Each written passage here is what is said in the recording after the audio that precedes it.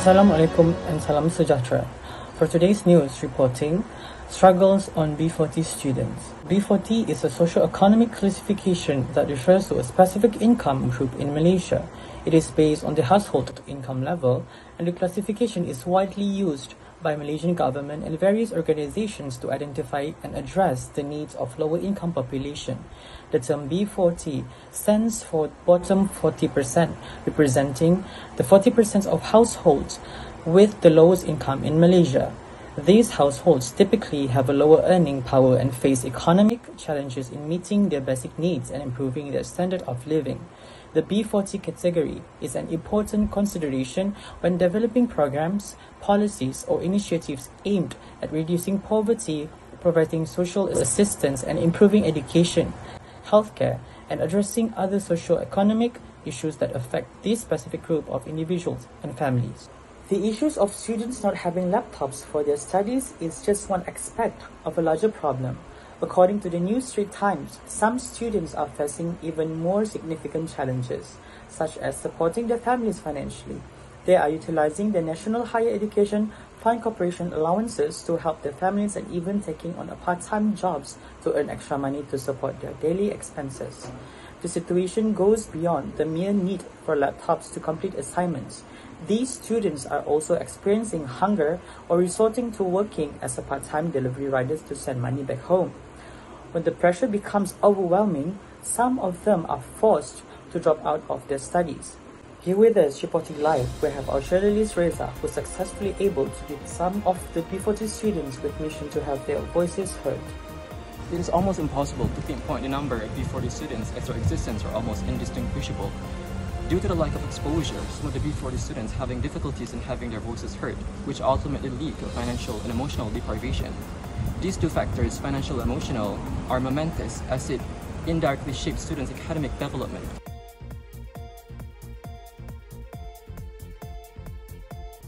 Today, I'll be interviewing some of the IIM students for the family status that are under the B40 category. So, first question. Yes. Do you find it hard to live your day-to-day life as an undergraduate in managing expenses as a B40 student? Yes. Personally, I do find that life as a B40 undergraduate student is quite difficult. This is because I have to face the continuous financial problem. It goes this way actually. If I have to buy books, then I have to sacrifice my food. I have to repeat the same meals every day. I have to track down all my expenses, so I'm not overspend my money. Do you think educational loans such as PTPTN is enough in sustaining your financial security? I'm not denying that educational loans such as PTPTN is very helpful in settling all my debt in university.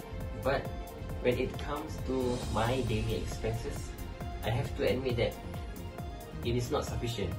Because as a student, you don't have any resources and you're really depending solely on that money, and it's not enough. So I have to make part-time job, which is working as a delivery guy. If we zoom out, we can see that other universities also face the same issues. This showcases how, although there are many aids provided, the B40 students are still facing challenges nevertheless. Let's hear the perspective from other university students. Are you aware of the struggles that the B40 students are facing? Yes. Yes. Absolutely. To what extent do you agree that the B40 students in university have difficulties in attaining basic necessities? I agree that B40 students have a hard time buying essentials.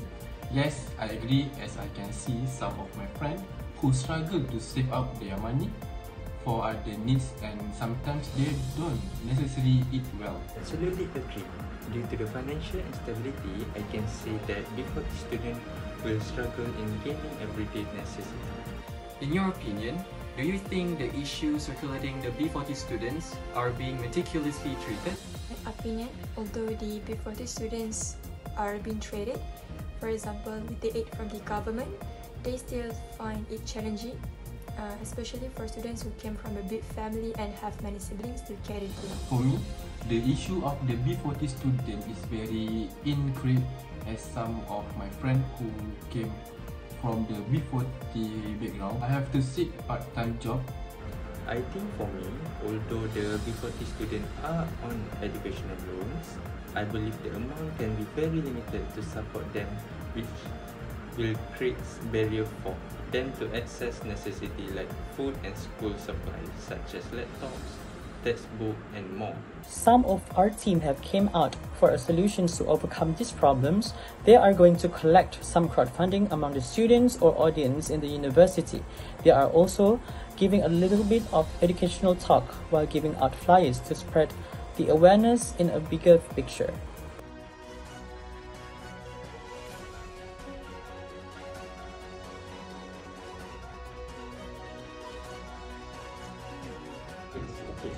So with that, what our project is trying to do is that we need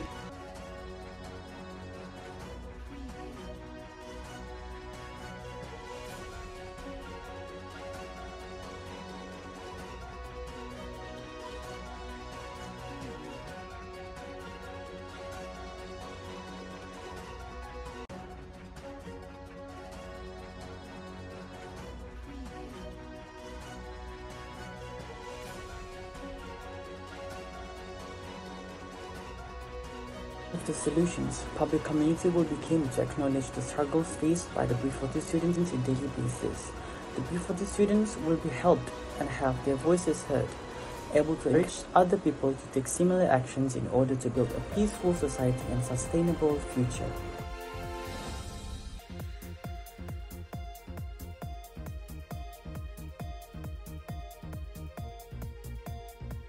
With the solutions we propose, it is undeniable that our actions in putting a halt to the struggles faced by the B40 students are aligning with the first and the 16th Sustainable Development Goals.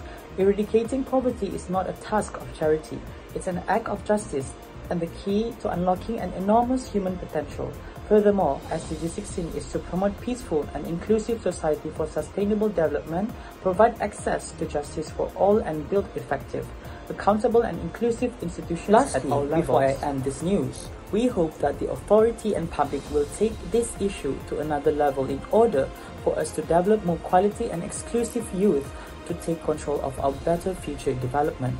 From Surah Al-Ma'idah verse 5-2, do not violate the rights of Allah or the sanctity of the sacred month of neglect, the marking of the sacrificial animals and garlanding them, or violate the safety of those coming to the sacred house seeking bounty from their Lord and His approval.